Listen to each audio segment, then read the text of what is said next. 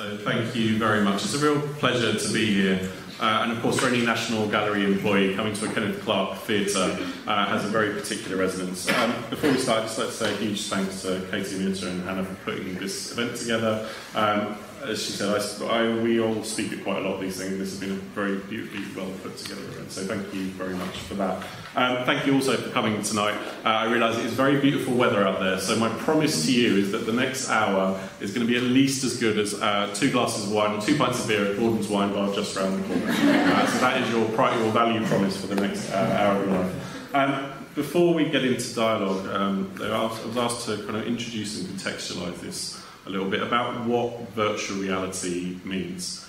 And really, I think in a very practical sense, as we talk about virtual reality tonight, we're talking about a context now where virtual reality as a kind of consumer technology is coming to be something that people use at mass and at scale. You've heard the stories of how Oculus Rift, Google's Daydream, Samsung Gear VR are coming now to hundreds of thousands and millions of people. So in a very practical sense, we're at some kind of tipping point in the market where the volume of people who get access to virtual reality technology is now coming at a large scale. But I think we have to back away from that very practical question to think, if we're going to think about arts and about museums, to think about what virtual reality means in those contexts. And just to give a bit of context for you about what I think that means, we could talk a little about what virtual reality means as both an art practice and what it means as a kind of museological practice. If we think about what it means as art, to do virtual reality as a type of art, I think you have to really back off a little bit and think about the question of what technology and art means altogether. The best explanation of that I ever saw was in Martin Heidegger's work, Technology and the Question of Art. And what he says in there is really that technology is something, a framework through which you get access to meaning. And through that frame, art reveals the meaning of what equals being, but in a very simple way is about the meaning of what life is about. And I think that's a very simple way to think about what virtual reality means as a type of meaning for what art means. Because ultimately, it is a technology through which we can create things as a type of artistic practice. But it only becomes art if that technology ultimately disappears and the art itself and the meaning that art conveys comes through more importantly than the technology itself does. And that's exactly what happened as other technologies came into the world of art. We don't read a book now and think about the technology of putting ink on paper. And we don't look at a painting and think about the technology of how you make canvas and how you produce oil paint. These are all human technologies created by people using process to create technology. And virtual reality is a new method of doing that, but we should see it possibly as no more of a new method of doing that than any other type of artistic medium and any other type of artistic practice. And we'll talk particularly tonight a little bit about the emerging practice of what it means to make art in virtual reality. And so we could say, well, have artists always therefore been creating virtual reality? And I think that's a very interesting way to look at that, is that if you go right back hundreds of thousands of years to African rock art, my old employers, the British Museum, held thousands of amazing examples of African rock art. What are they doing there in that amazing act of putting pigment onto stone is in some sense creating a virtual reality environment in which to consume meaning. Some of that great African rock art looks at things like a set of antelopes being apparently hunted by a hunter, but those antelopes have bleeding eyes. And from those bleeding eyes you can work out that they're not actual antelopes, these are spiritual entities that exist in a parallel virtual realm to the real world that the hunter lives in. And so even back 100,000 years ago, people are questioning the boundary of the real and the virtual in the art that they create. I was walking around the National Gallery a couple of days ago and looking at some of the amazing works of Peter Bruegel the Elder held there. And there's this amazing work about Adam and Eve, where you have a set of animals posing clearly for a picture being painted by a painter, where they all stand up front and centre and are waiting to look beautiful. And then through the back of it you can see Adam and Eve pulling the apple from the tree.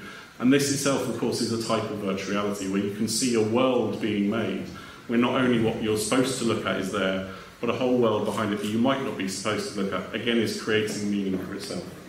And you can look at Rothko and the great abstract impressionists, again, as creating kinds of immersive environment that we can move into and explore through the use of tonality and through the depth of colour that comes through them. So in some sense, to me, artists have always been creating virtual reality. We just never gave it that name before. If we look at the parallel question around what that means then in museums, again, should we ask the question, have museums and galleries always been about the creation of virtual reality environments? And if you look at how museums and galleries work, I mean, again, to me, they have always been doing this, just through different mediums from the one we now have access to now. And so if I talk to my old boss at the British Museum, Hartwig Fisher, the way he describes what museums do is they create worlds through words. You have an object that you encounter in a kind of phenomenological way, where it's you and the object together trying to understand meaning. And what the museum does is put words between you to help you elaborate on what that meaning is. Interpretation, panels on the wall, books that explain what it means. Those words have been creating the world around the work and giving it meaning and context. That meaning sometimes expressed not just through written words, but through the voice, the curatorial narrative that tells you what it means and creates an auditory environment in which you can experience it. And of course, the buildings themselves are virtual reality environments in one way or another. The amazing architecture that goes back from the work done in places like the British Museum hundreds of years ago to then amazing new museum environments such as those being created by Jean Nouvel, particularly in Abu Dhabi and Qatar, which are creating incredible sensory environmental realms in which to experience content and the meaning of art and culture.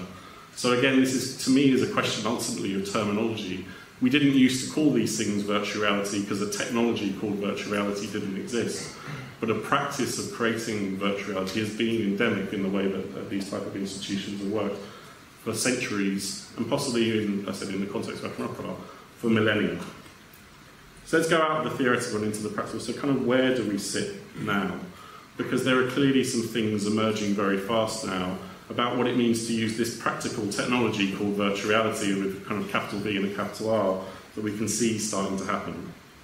The first is about artistic creation in virtual reality. We'll talk more about that tonight. You can see a type of practice emerging which is different from what it meant to paint, different from what it means to sculpt, and is emerging as a new kind of way of making art. We're seeing alongside that a question of display in virtual spaces. The types of work Google are doing in creating virtual reality environments and creating art are creating new ways and new places for where someone can consume art and make that encounter with it. And we're seeing also then the socialisation of that space. Facebook are coming interestingly into the arts and virtuality market, and what they're doing with it is they're trying to bring many people into that space all at the same time. Because that's the bit we can forget about art, is it's not just about the individual in encounter with an object, it's about collectives of people in encounters with objects and art.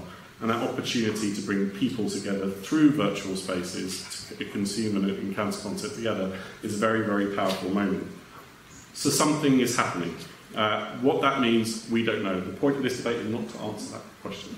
The point of the debate is to talk about some of the threads that picks up and to start a conversation that ultimately continues with you. And really critically, the last 15 minutes of this should be the best bit, because ultimately then you get to ask questions and tell us what you think about this, because an institution like this is full of people thinking brilliant thoughts about the future of art. So this only works if you join in that conversation at the end. So we're going to start with a question then around thinking about virtual reality as an artistic medium. We're starting to see this coming through very fast now. And Adam's one of the brilliant pioneers of this new artistic medium. Where do you think, what is different from this from doing traditional art? What's new in the way the practice works? Okay, let's step back for a second and just say why I use it, I guess. Because I work across quite a few media, it's not just virtual reality. I've actually only done one project in virtual reality, but the reason I was asked is because I make a lot of work with computer technology and moving image, and I've done some app work as well. So most of my work revolves around bodies and touch and thinking about what mediated images do to how we think about bodies, and that's how I approach technology. So when I was at the Academy to if I wanted to make a work in VR, I thought, well, this is a potential, there's a potential here to make video work which is immersive and it is performative, and it makes you think about your body in various ways, because I mean, it's a no-brainer, right? It's literally, you get to move around like this and you get to see something outside of that kind of diegetic boundary that image is trapped in. And it's kind of interesting because actually your body isn't there. In this case, you look down and there's nothing there. You're just kind of a floating eyeball, right? So there's a silliness in that. Yes. There's an interesting thing in that you're a disembodied floating presence.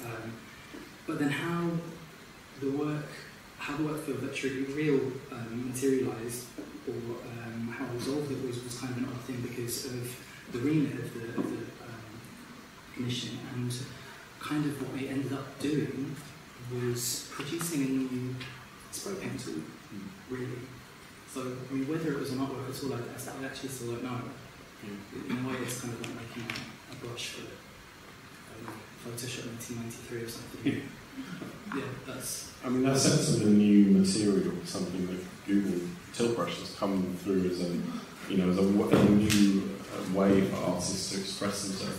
In the stuff that you've seen at Google, people working in this, how have you seen them using it? What are they doing with it? And what kind of different about that as a practice? It's interesting because we, so when Tilt Brush first came out at the lab in Paris, we invited, it was more street artists to kind of play around with it, and they, it felt very a natural extension for them to be working with the tool. And then, so that was kind of last year, and then since then we've been working with a range of different artists. So we did something with Art Basel, where they were really interested in kind of the experimentation for artists to start experimenting with this tool and what that means. And so we had, from Chow Fei, who works a lot with kind of multimedia, to Robin Rode, to Boy Child, a really range of different artists. And they spent 3 days where they just experimented. And I think one of the things that can happen, and having had conversations with them, is that it can become about the technology, particularly when you get into grips with technology for the first time. And I think so it's very much why, in terms of how we've been, we see ourselves as a facilitator. We're not there to create art, but it's to be able to collaborate with artists artists have informed kind of new tools and things in Tilt Brush and how Tilt Brush is developed. But it's how to kind of push that for the artist and beyond that, so that you kind of, you've got the craft, you've mastered the craft of the technology, but that's also technology that's constantly changing. And then so that you can really push as artists what's possible. And just coming back to questions, so I've had artists from choreographers who are looking, who have said it actually helps them in terms of the rehearsal process and body and movement. And Xiao Fei, who when she worked with it, she actually wanted to create a mixed reality film. And she said she's since then been, and she uses the tool and virtual reality and Tilt Brush in particular to in her creative process. And I think there's something interesting about using it in the creative process rather than necessarily always being this finished product.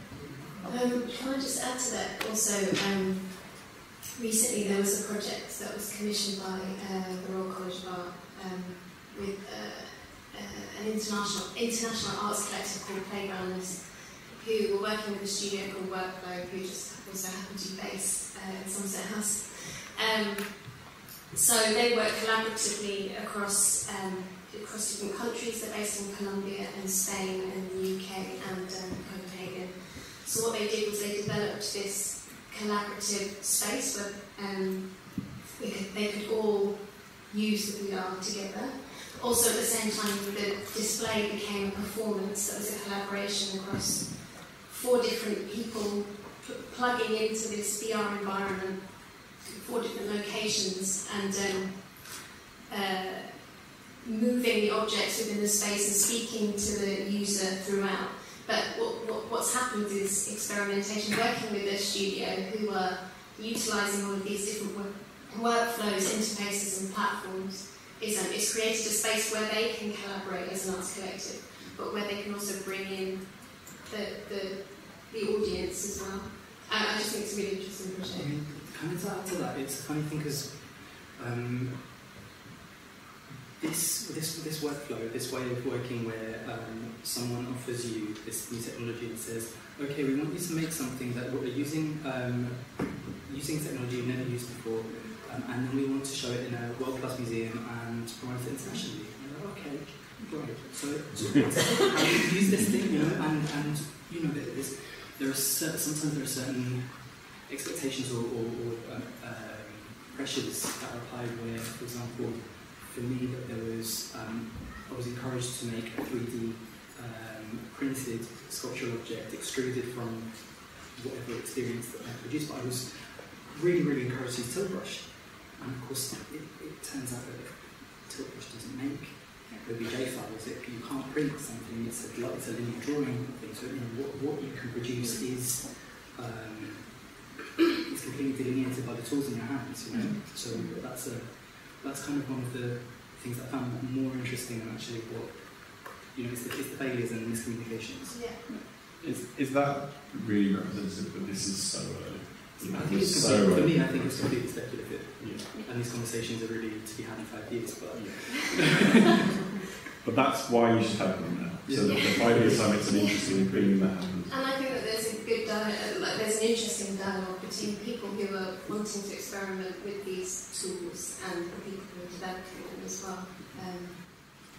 But yeah, I mean, it's a lot of experimentation going on within the art world. I think we can talk about other areas that are actually just using, like architecture, making really good use of VR, and you know, loads of other industries, but specifically as like a creative tool, we are in a moment of it's an experimental piece, and I think that for me is one of the interesting things is that the process now of making art has to slightly mimic the process of making new digital technologies, which, you know, if you know how Google works, is an iterative exploratory process which often runs into dead ends, but then hits those dead ends and goes around and finds a different way. And what the art is and what the medium is really yet to be established. One of the things I thought you said that was really interesting about that was the notion of what that kind of disembodied I in virtual space. The interesting comparison for that is that that's exactly the description you would get of drones when they're being sent over to bomb people in Pakistan or Afghanistan. Exactly the same description. And what happens when you have new technologies, you run into a kind of ethical bit where people get scared that that technology is somehow breaking some kind of moral or ethical code, and it all gets a bit too real. I'm of the right generation where I grew up playing Grand Theft Auto, and the newspapers told me every day that from beating people to death with a baseball bat in Grand Theft Auto, I was going to go out and beat people to death with a baseball bat on the streets. And I still haven't done that. Although the Daily Mail editor is sometimes, I think about it. These concerns about the moral and ethical implications of this, we see even now with some of the work even on display in the Courtauld, it gets into a very real place with the act of violence and the act of around it. How much should we be concerned about this? Is this something that artists, galleries, technology businesses should care about as they think through what this type of work can be? Or is it something that we should intentionally disregard as just being other people's concerns? Just to say the phrasing of that question is not way to say it, but I hate to cut you off, but my feeling really is that the way that question is phrased leads us to a conversation about censorship, which is not necessarily the most useful thing, because as you said, we've had this conversation, we know what Grand Theft Auto does, and although this is an embodied viewing mechanism, we will get used to it. Yeah. I think we will get used to it, and I don't think that it will happen. But what's the conversation we should be having? I don't know about should or shouldn't, but I think one of the more pressing things might be actually the production mechanism, and potentially, maybe if we're going to talk about content, it might be how you can use that first person position, narrative position, to produce empathy and to produce a critical position, to implicate the viewer's side, to produce a critical conversation. But yeah, it's more for me in a separate tab, like how these things get funded and to what end. Yeah. I think there are ethically. I don't think we're going to ignore the ethical implications. But I think you need to think about that with anything that you show anywhere or anything that you do. I think that's just a by the by. What you're saying about taking this first person position, I think we need to think about something I'm interested in is what positions are they and what voices are they that you're taking. And if we're just going to recreate what is the current sort of position, I think we have to think about that as one element. But I was saying, you think about it's also representation as along with any other sort of visual medium. It is an act of representing something, even though, it's this sort of dialogue between representation and simulation and all of these kind of things. I think it's interesting to bring up something that I read. I think it's a recent article talking about this idea of moral panic, which is, I mean, it's happened throughout the history of art, or the history of the development of technology in relation to art. I'm not. I can't really. I don't know. I don't know what's going to happen in that regard. I don't know whether there's going to be some backlash and no one wants to use the R anymore because it's. I don't know the answer to that. Generally, your pattern is that the media freaks out. Turner Prize, Grand Theft Auto. There's a long trend of this stuff that goes at least as far back as data and probably beyond. But the public doesn't freak out. The media freaks out. The public, and the consumption continues, and the practice continues. But it keeps on growing over time, and the accommodation to the moral and ethical challenges continues to happen as it goes. But the difference between the media and the public, which is probably getting ever starker and more painful as we go, gets wider, and humans' ability to actually to cogitate things and realise what things mean is much bigger than that is. But I think at the moment, there's a lot of, particularly at the moment, fear of AI and fear of many things. That VR is just another part of that conversation. And I guess I will bring it up. A major talking point with regards to moral panic or any of this stuff is one element of that is down to this Jordan Wilson work that is currently on review, which is called Real Violence. I don't know if anyone's seen it. But that has sort of been something that's triggered this conversation, and hopefully won't. I think it's a very specific kind of work, and hopefully it won't become like the dominant VR piece that's spoken about with regards to the way it's used.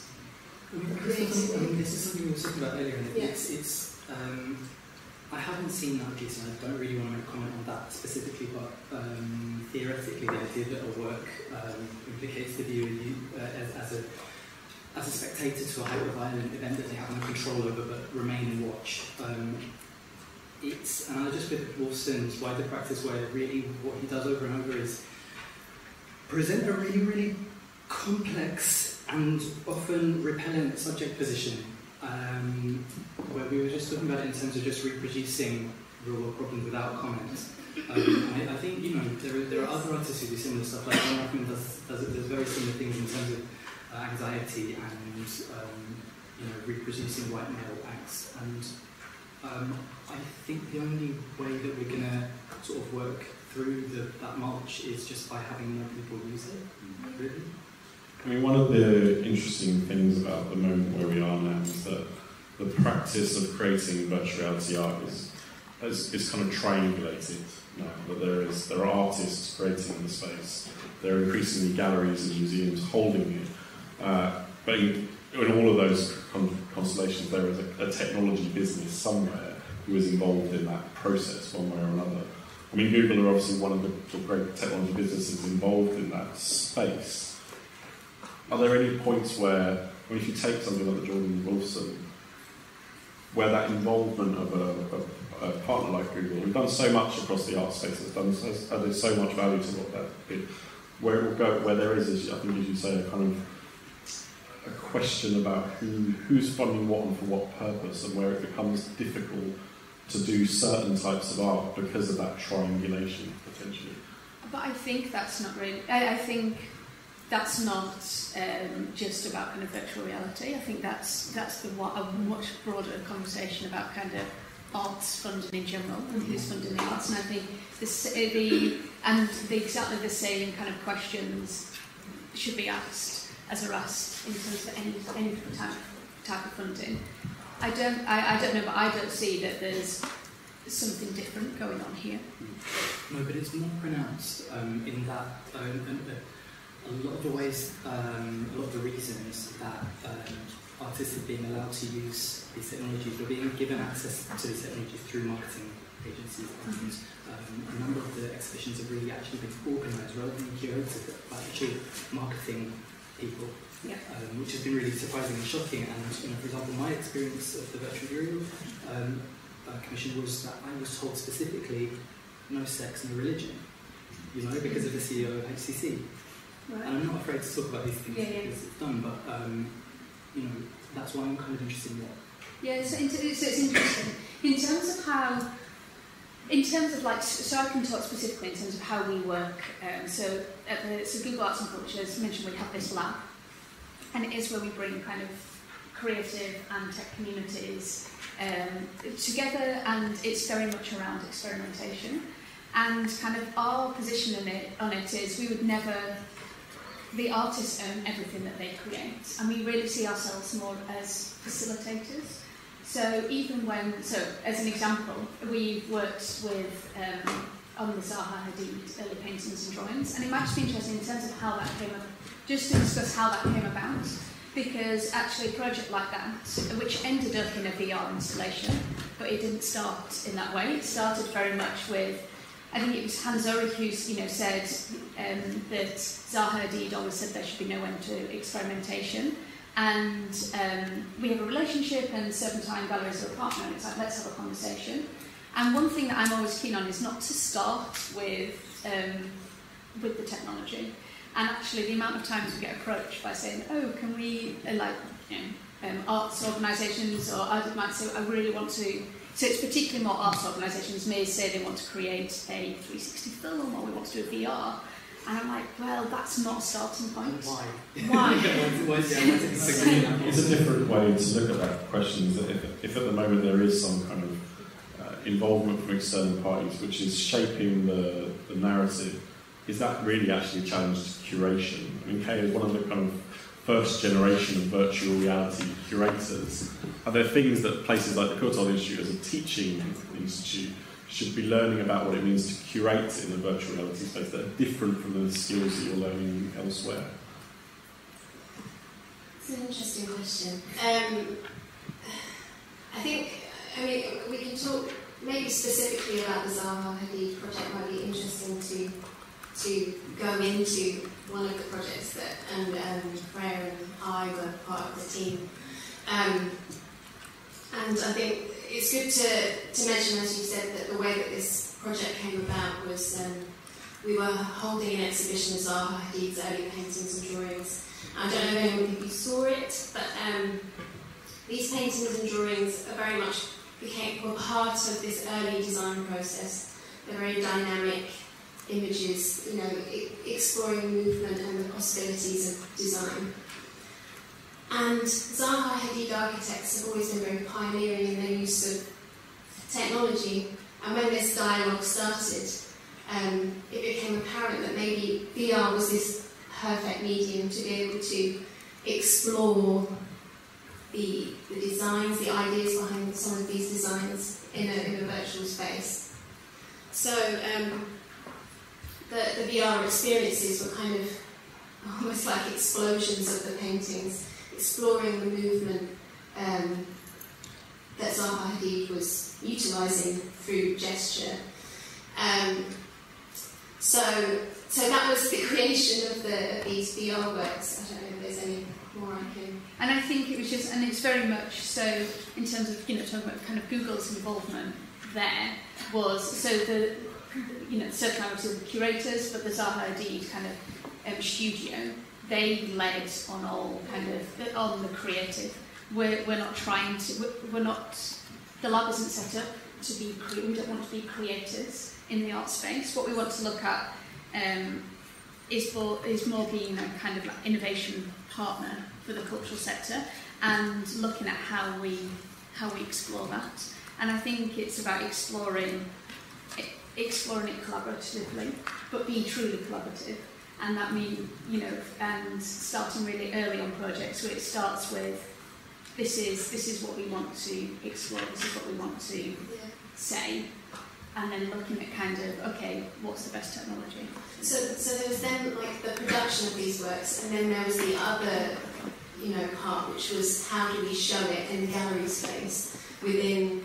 This is a paintings and drawings an exhibition. How do we display VR? Because we've never done it before. So what ended up happening is we were only able to have 2 stations for the virtual reality within the exhibition space. A huge part of it is how where's your body when you're in the exhibition space? So, like, should you be standing? Should you be sitting down? Are you going to fall over? Are you going to bump into someone?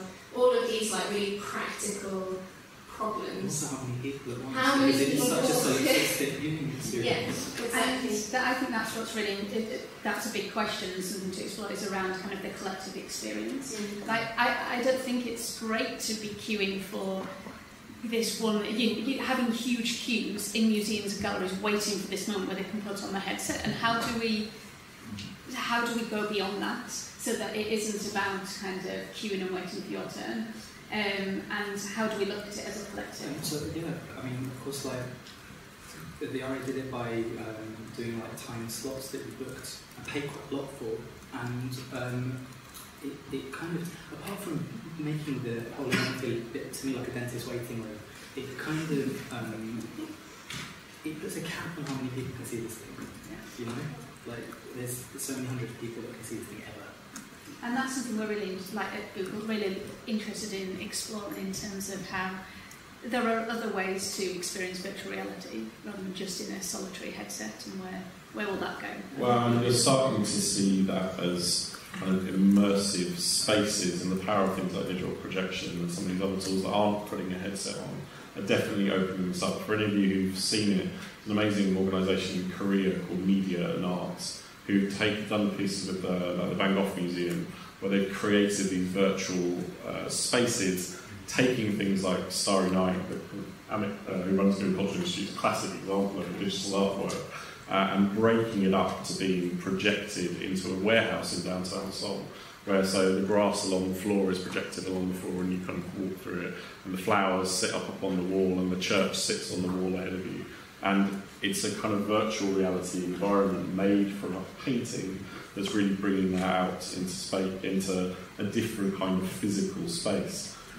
Part of this niggles away at the question anyone who works in digital in museums always gets asked in things like this, which is, when is the point where, because you're not, where digital means you don't need the museum anymore? My answer for most of the time is always, you need the object. This is about coming into contact with human beings, objects and artworks, being in the same space as each other and consuming that. Virtual reality as an artistic practice is an interesting challenge to whether that bit that I've always managed to get away with still holds. Because if you are consuming virtual reality in a virtual world, and if the method of getting access to it in gallery spaces is a bit odd, frankly, why do you need the gallery anymore? Okay. That was about 5 questions. Well, there are many things that I could bring up. First of all, so in terms of, I'm going to refer back to Zaha Hadid again. In the gallery space, the way that it was shown was with was the best equipment that we can buy or get our hands on. It was chosen because it was the right technology. It has the highest resolution, it's got the best consistency, Yeah. it's visually the richest, richest and quickest thing that you can use at the moment. But For now. yeah. For now. Also, in terms of sound, really good quality headphones. We spent a lot of time thinking about seating, which I now know a lot about revolving seats. There was then this other element to it where we released the 360s we used with Google Cardboard online afterwards. I don't think that there's ever going that the virtual space is going to, in this, the way we're talking about it, is going to, supersede the exactly, experience yeah, in the museum. exactly. I mean, I think it's interesting to think about. I think there are just some very different ways in which to experience VR and AR. I haven't really talked about AR yet, but and. Sorry, no, I just realised I missed your point. Because in terms of what you're saying, I think are you meaning also in terms of, so, like a 360 experience, a VR experience of an entire exhibition as well? Because I think that's, so you could say, but I think that everything that would excite me to want to go and see something physically. I think nothing beats the physical presence. But if the artwork is made in virtual reality, and is consumed in virtual reality, Right. Yeah. why do you need to go somewhere to do that? What is the It's a point of access, isn't it? Really, at the moment, I think it's important that institutions provide this point of access, and I think it's a way of thinking about it. Unless the artwork makes a point of making an analogous object, like with the John Rackman piece at Frieze with the snake thing, because I did queue up 45 minutes to go and sit in that, which was interesting. But also you can download it as part of the Rhizome app, and they're really, really different experiences. They're just not the same. Like even in the cardboard, they're not the same experience. Like, even the queuing and how oppressive that was.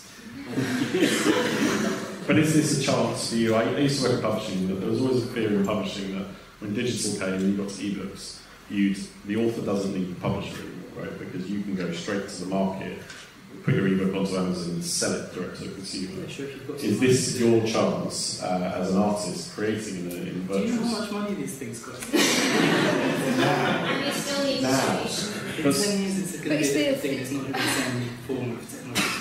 And I think more and more, as more and more people that can create, and as can be creators, because take photography as an example, everyone can take photos constantly now. I think in terms of the role of the curator becomes even more important, because I think we'll be looking to trusted voices in terms of to help us navigate through kind of so much information that's out there. Good. This is the challenge, this is the interesting challenge for the years ahead, is that one of the things that amazing technology does is it kind of puts value chains up for grabs. The role of the artist, the role of the gallery, the role of the museum, the role of the consumer, the role of the art market, all in the form of the work, all of these things, that's what's really interesting, I think, in the next 10 years, 20 years, is all of these things are probably up for grabs in a different way. And if virtual reality then can do anything, it can disrupt a system that's created itself one way and make a different system that looks a different way as a result of it. And I think you are seeing different. The Serpentine is a gallery that does not have a collection, and I think there's maybe we're using VR in a different way to the way that museum collections might be using it in terms of enhancing or getting. Reaching a wider audience in terms of thinking about the cultural value of that institution. I mean, I think cultural values are important in this conversation. And in terms of, we have VR as like this learning or discovery tool, and we also have it as a creative tool, an artist being able to change the way that you see the world. So I think that there are so many uses within this sort of context of art, and they have slightly different. I think that's a great way actually to now turn to you guys and see if there are any questions from the floor. So we're coming into the last 15 minutes now. And it'd be great to see any questions around about any of the things you've heard so far tonight.